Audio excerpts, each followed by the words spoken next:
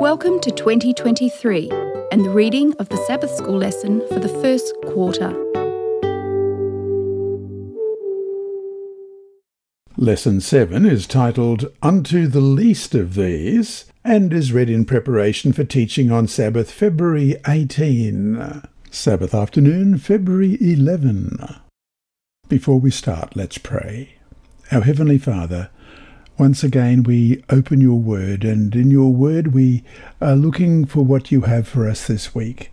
We pray that your Holy Spirit will guide us as we read, as we listen, as we work through what your word says for us. Lord, we pray that it may be not just of benefit to us, but to those that are around us, to our family members, to our community, to our churches, and to our nations. Lord, we just thank you that we can be people who can open your word and find what you have for us. And we thank you that in your word we find the story of the lovely Jesus who set aside what was his in heaven to become a mere baby here on earth, and then to grow as a child, to become a man, and to give his life that our lives could be saved. And we're so grateful for that. And Lord, I just pray that each of us may be so thankful to you that our lives will be committed to you from this day forward. And today I'd like to pray for those who are listening to this podcast in Horsham in Victoria, or Carrying Up in Western Australia, or Dakar in Senegal, or Johannesburg in South Africa, or Sao Paulo in Brazil, or Georgetown in Guyana, or Panama City in Panama, or New York in New York, or Lisbon in Portugal, or Damascus in Syria, or Doha in Qatar, or Kabul in Afghanistan, or in Hong Kong, where I worked as a missionary physician from 1974 to 78. And Lord, I just pray for that nation, that place at the moment, and particularly for our hospitals there, that they may be the lights that will show others that there is a Saviour who cares for them. Bless us each one as we open your word. We pray in Jesus' name. Amen. Our memory text this week is Matthew 25 and verse 34. Then the king will say to those on his right hand, Come, you blessed of my Father, inherit the kingdom prepared for you from the foundation of the world. Let's read that again, Matthew 25 and verse 34. Then the king will say to those on his right hand, Come, you blessed of my Father, inherit the kingdom prepared for you from the foundation of the world. The Bible speaks often of the strangers, sometimes called aliens, the fatherless and the widows. They may be the ones whom Jesus referred to as the least of these, my brethren, in Matthew 25 verse 40. How can we identify these people today? The strangers of Bible times were individuals who had to leave their homeland, perhaps because of war or famine. The equivalent in our day could be the millions of refugees who have become destitute because of circumstances that they did not choose. The fatherless are children who have lost fathers through war, accident, or sickness. This group also could include those whose fathers are in prison or are otherwise absent. What a broad field of service is exposed here. The widows are those who, for the same reasons as the fatherless, have lost their spouses. Many are the head of a single-parent family and could use the help that the church can provide. As we will see this week, because we are managers of God's business, helping the poor is not just an option. It is following the example of Jesus and obeying his commands.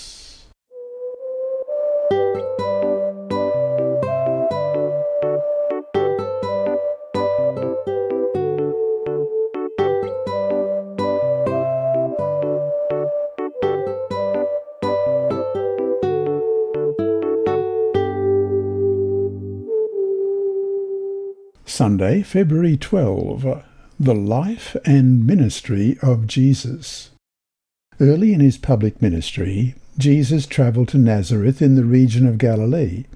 This was his hometown, and the local people already had heard of his work and miracles. As his custom was, Jesus attended Sabbath services in the synagogue. Though Jesus was not the officiating rabbi, the attendant handed him the Isaiah scroll and asked him to give the scripture reading. Jesus read Isaiah chapter 61, verses 1 and 2. Read Luke chapter 4, verses 16 to 19, and compare it with Isaiah 61, verses 1 and 2, and also have a look at Luke 7, verses 19 to 23. Why do you think Jesus chose this specific scripture? Why would these verses in Isaiah be deemed as messianic? What did they reveal about the work of the Messiah? First of all, Luke chapter 4, beginning at verse 16. So he came to Nazareth, where he had been brought up, and as his custom was, he went into the synagogue on the Sabbath day and stood up to read. And he was handed the book of the prophet Isaiah, and when he had opened the book, he found the place where it was written, "The Spirit of the Lord is upon me, because he has anointed me to preach the gospel to the poor. He has sent me to heal the brokenhearted, to proclaim liberty to the captives and recovery of sight to the blind, to set at liberty those who are oppressed, to proclaim the acceptable year of the Lord." And then we'll compare that with the original in Isaiah 61, verses 1 and 2. "The Spirit of the Lord God is upon me, because the Lord has anointed me to preach good tidings to the poor. He has sent me to heal the brokenhearted, to proclaim liberty to the captives, and the opening of the prison to those who are bound, to proclaim the acceptable year of the Lord, and the day of vengeance of our God, to comfort all who mourn." And Luke 7, verses 19 to 23. "And John, calling 2 of his disciples to him, sent them to Jesus, saying, 'Are you the coming one, or do we look for another?' When the men had come to him, they said, 'John the Baptist has sent us to you, saying, Are you the coming one, or do we look for another?' And that very hour he cured many of the infirmities, afflictions, and evil spirits, and to many blind he gave sight. Jesus answered and said to them, 'Go and tell John the things you have seen and heard, that the blind see, the lame walk, the lepers are cleansed, the deaf hear, the dead are raised, the poor have the gospel preached to them. And blessed is he who is not offended because of me.'" Because the religious leaders apparently had overlooked the prophecies that spoke of a suffering Messiah, and had misapplied those that pointed to the glory of his second coming, which should serve as a reminder to us of how important understanding prophecy really is, most of the people believed the false idea that the Messiah's mission was to free Israel from its conquerors and oppressors, the Romans. To think that the Messiah's mission statement came from Isaiah 6, verses 1 and 2, must have been a real shock. The poor usually were looked down upon by unscrupulous officials such as tax collectors, those in business, and even their own neighbours. It commonly was thought that poverty was the curse of God, and that their unfortunate condition must have been their own fault. With this mindset, few people had any concern for the poor and their unhappy plight. Yet, Jesus' love for the poor was one of the greatest evidences of his messiahship, as seen in how Jesus answered John the Baptist's question about him as the Messiah, as we read in Matthew chapter 11, verses 1 to 6. "Now it came to pass, when Jesus finished commanding his 12 disciples, that he departed from there to teach and to preach in their cities.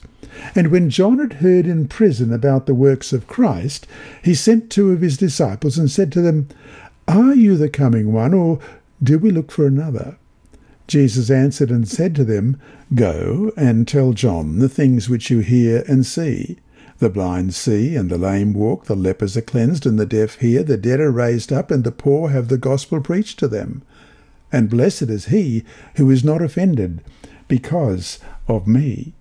We read in Desire of Ages, page 215. Like the Saviour's disciples, John the Baptist did not understand the nature of Christ's kingdom. He expected Jesus to take the throne of David. And as time passed and the Saviour made no claim to kingly authority, John became perplexed and troubled. End of quote. And so to finish today, James 1:27 reads, "Pure and undefiled religion before God and the Father is this, to visit the orphans and widows in their trouble, and to keep oneself unspotted from the world." How should this verse help us set our religious priorities?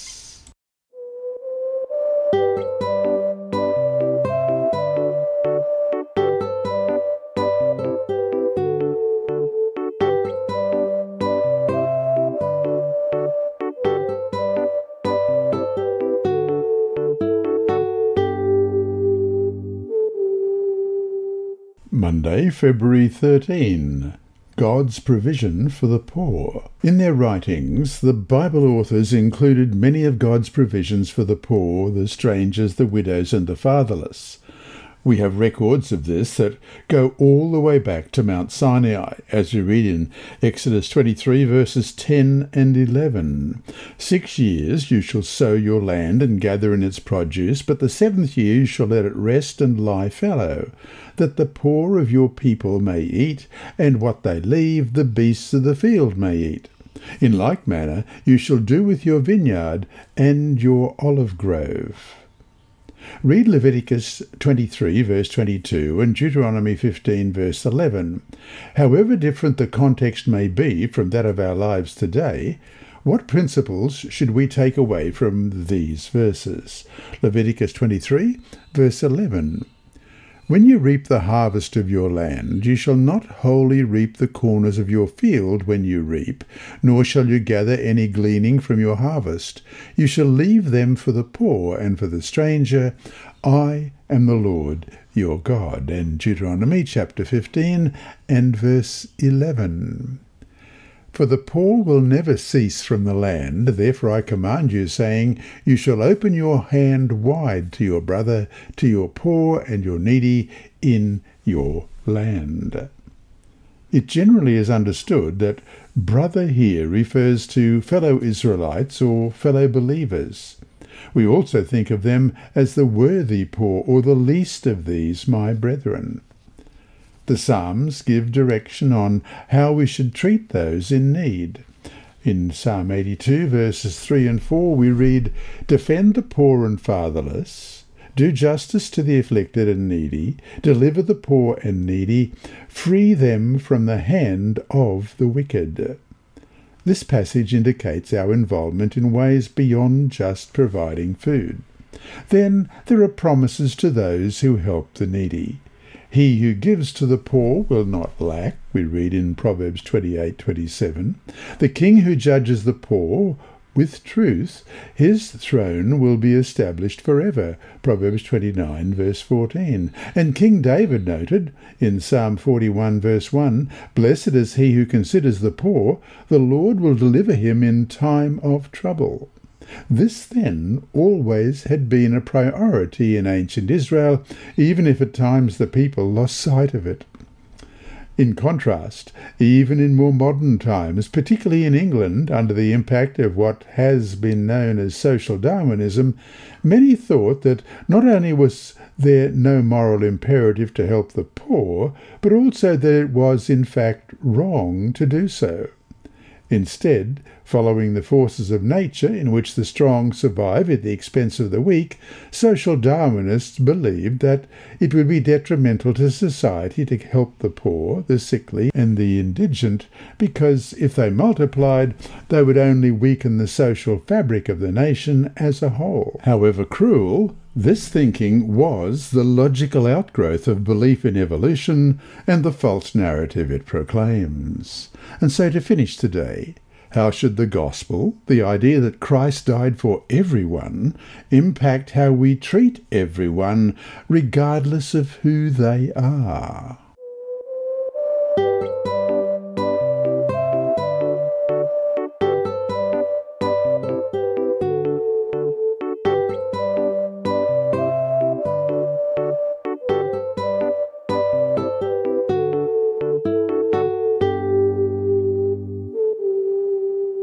Tuesday, February 14, the rich young ruler.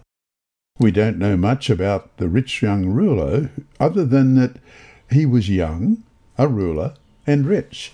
and he had an interest in spiritual things. He was so energetic that he came running to Jesus. We read in Mark 10:17, "Now as he was going out on the road, one came running, knelt before him, and asked him, 'Good teacher, what shall I do that I may inherit eternal life?'" He was excited to learn about eternal life.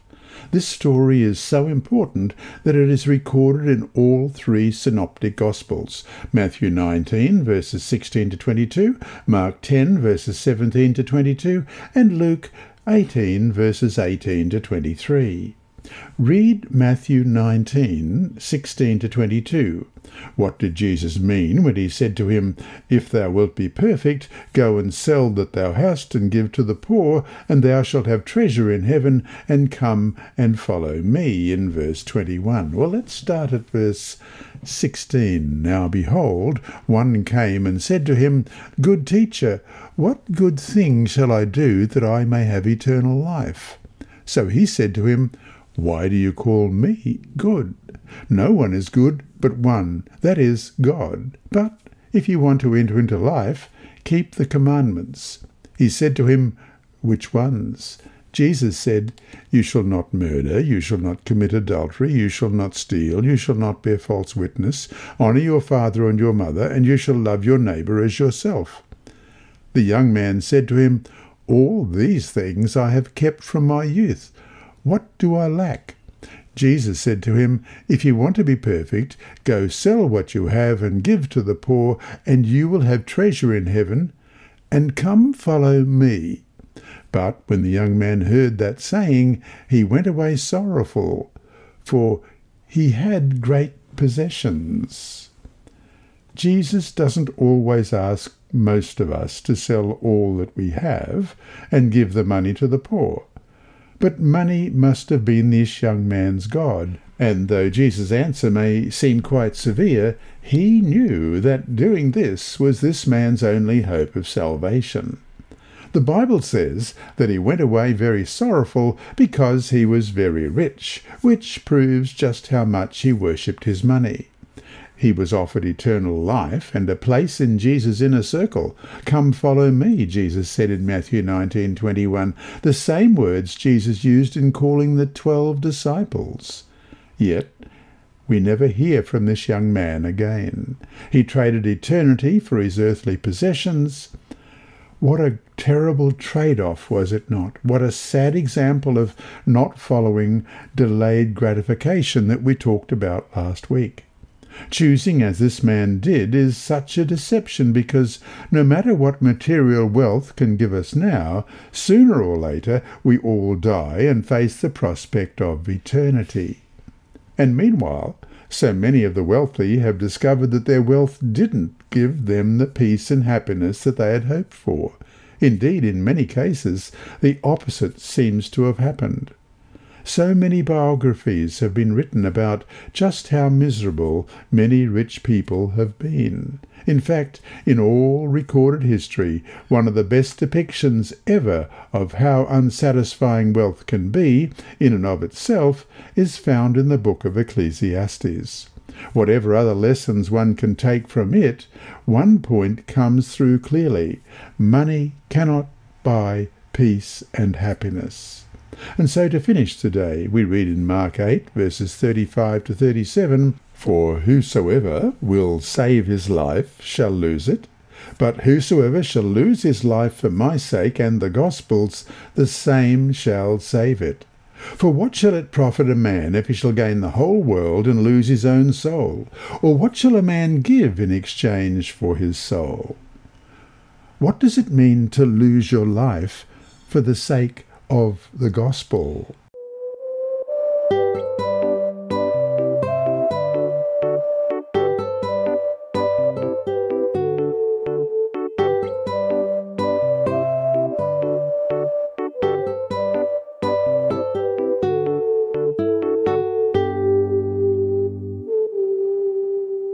Wednesday, February 15. Zacchaeus.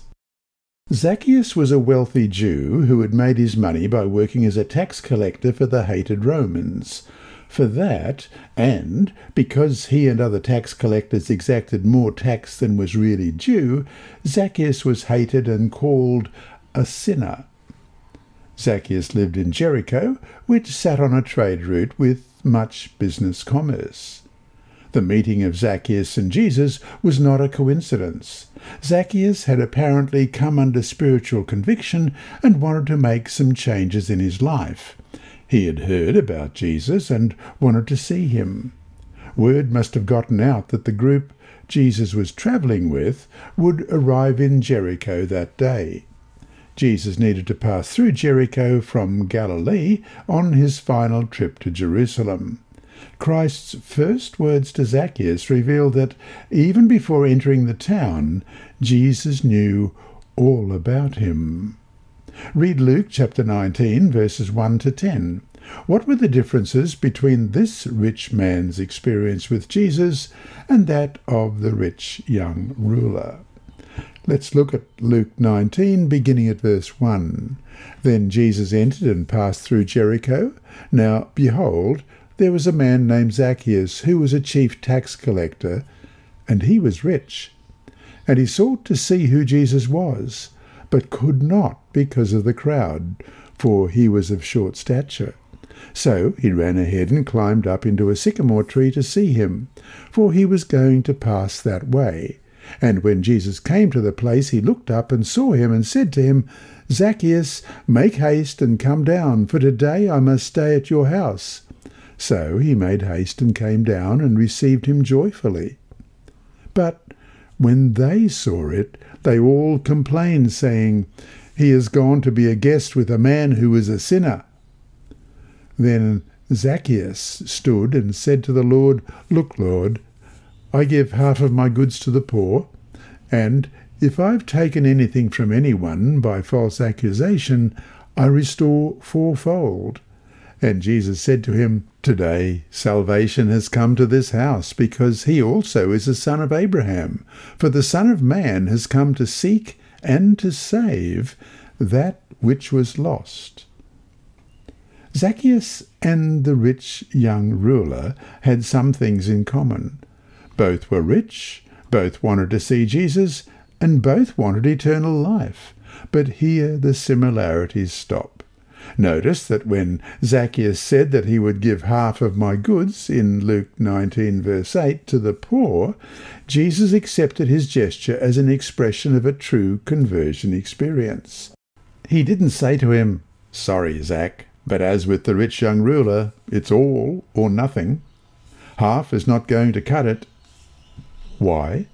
Most likely because though Zacchaeus surely liked his wealth, it wasn't the God to him that it was to the rich young ruler. In fact, though we don't know what Jesus said to him, Zacchaeus is the one who first speaks about giving money to the poor. In contrast, Jesus had to tell the rich young ruler specifically to give it all up, otherwise it would destroy him. Though Zacchaeus, as any wealthy person, needed to be careful about the dangers of wealth, he seemed to have had his relationship to it under better control than had the rich young ruler. And we read in Desire of Ages, page 555, when the rich young ruler had turned away from Jesus, the disciples had marvelled at their master, saying, How hard is it for them that trust in riches to enter into the kingdom of God? They had exclaimed one to another, Who then can be saved? Now they had a demonstration of the truth of Christ's words. The things which are impossible with men are possible with God. That's from Mark 10, 24 and 26, and from Luke 18, 27. They saw how, through the grace of God, a rich man could enter into the kingdom.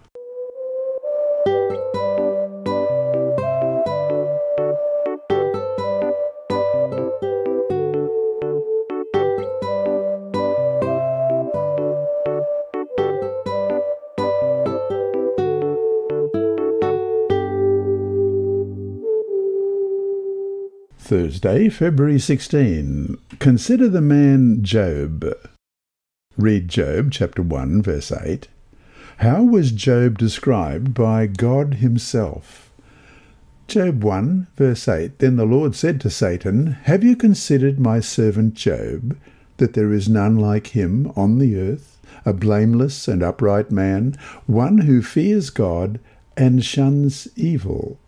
That's pretty good, having even God called Job perfect and upright, so perfect and upright that no one else on the earth at that time could equal him.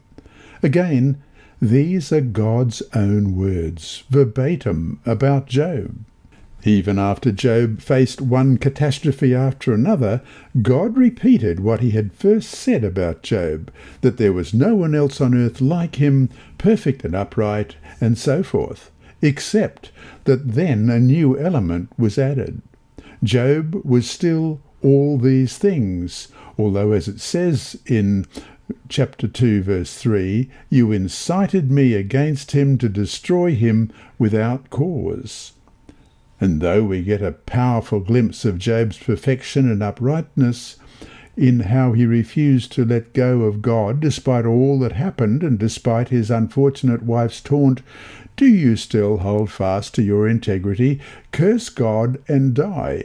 In Job 2, verse 9, the book reveals another aspect of Job's life before the drama had unfolded.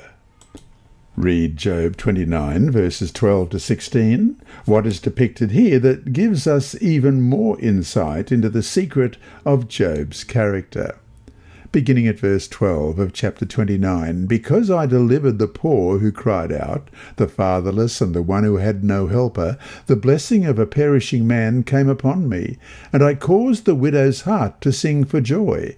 I put on righteousness, and it clothed me. My justice was like a robe and a turban. I was eyes to the blind, and I was feet to the lame. I was a father to the poor, and I searched out the case that I did not know.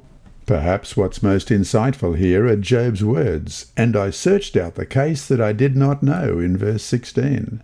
In other words, Job didn't simply wait, for instance, for some beggar in rags to approach him for a handout. Instead, Job was proactive in seeking out needs and then acting on them.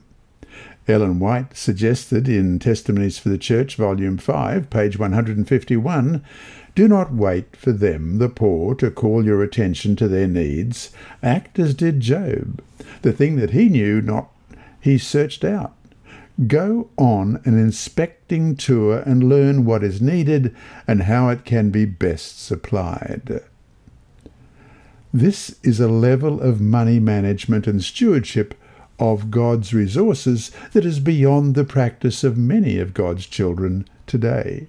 And so to finish today, read Isaiah 58, verses 6 to 8. Is this not the fast that I have chosen? To loose the bonds of wickedness, to undo the heavy burdens, to let the oppressed go free, and that you break every yoke? Is it not to share your bread with the hungry, and that you bring to your house the poor who are cast out? When you see the naked, that you cover him, and not hide yourself from your own flesh? Then your light shall break forth like the morning, your healing shall spring forth speedily, and your righteousness shall go before you. The glory of the Lord shall be your rear guard. How can we take these ancient words and apply them to ourselves today?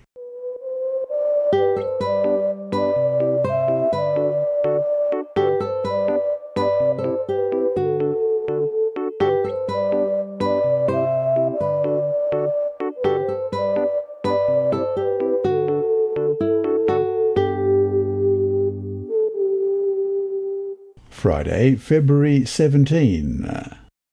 When the Son of Man shall come in his glory, and all the holy angels with him, then shall he sit upon the throne of his glory, and before him shall be gathered all nations, and he shall separate them one from another.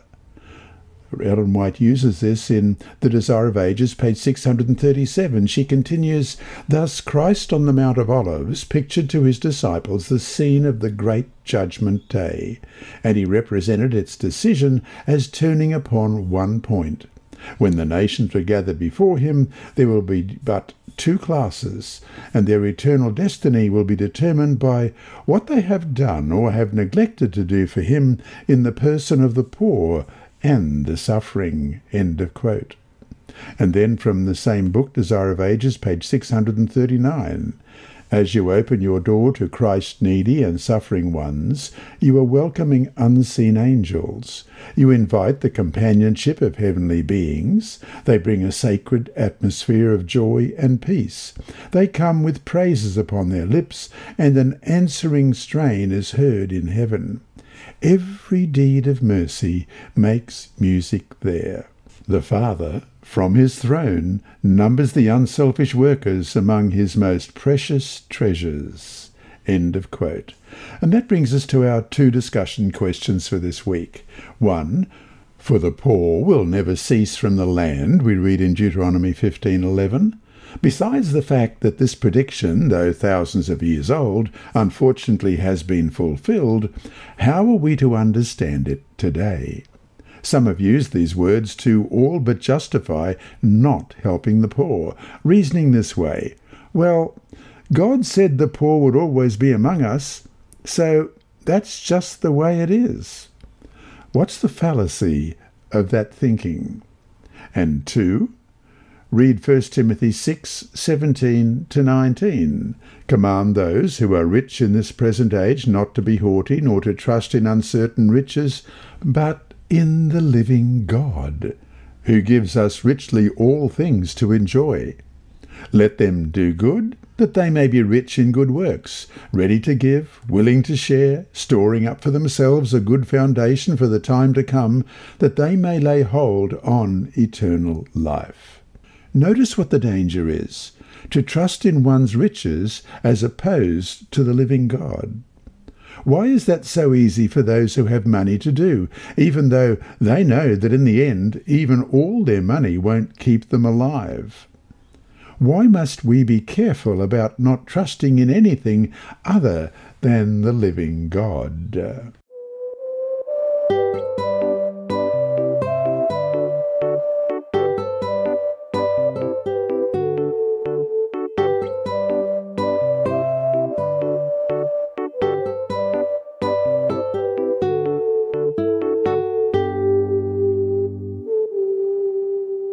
And now it's time for our mission story for this week, read by my niece Sibylla, who, like me, is also a volunteer.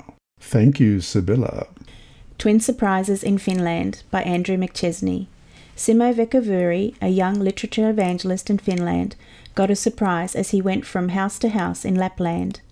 When he rang the doorbell at one house, a woman opened the door and, seeing him outside, exclaimed, "I want to order that set of 10 Bible stories from you." Simo didn't even have time to tell her that he was selling books, much less mention that he had Arthur Maxwell's set of 10 Bible story books for children. "You might be surprised about why I'm ordering the books so quickly from you," the woman said. "During the night, God gave me a dream, and in the dream, he showed your face and said, 'This man will come to your house. Order from him a 10-volume set of Bible story books.' That's why I was ready to order right away." Another time, Simo stopped by a local business and offered the owner a copy of Ellen White's The Great Controversy. "We don't understand anything about this book," the owner said, "but our daughter is the principal of a religious school. She will be here tomorrow. Can you come back?" Simo told his twin brother, who was selling books with him in the town, about the appointment. "Please pray," he said. When Simo returned to the business, the owner introduced him to his daughter. The woman exploded in anger when she learned that Simo was a Seventh-day Adventist, and she harshly criticized the Adventist Church. When she finished, he asked for permission to speak. "Dear Principal," he said, "you cannot imagine what a great God we serve in the Adventist Church. I want to follow the God whom we can serve wherever he leads." The woman looked surprised. "Young man, if God means so much to you," she paused and turned to her mother. "Mother, can you give me some money? I want to buy all the books that this young man has."